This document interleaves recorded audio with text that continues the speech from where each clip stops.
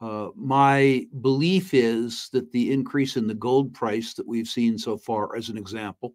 has more to do with central bank buying and the weaponization of the US dollar than anything else. I think retail buying falls on as a consequence of people feeling the real bite of inflation,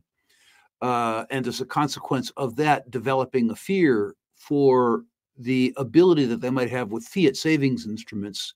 to keep up with the deterioration in purchasing price of their savings, which has traditionally been the condition precedent for an increase in the gold price and ultimately the increased prices of gold equities.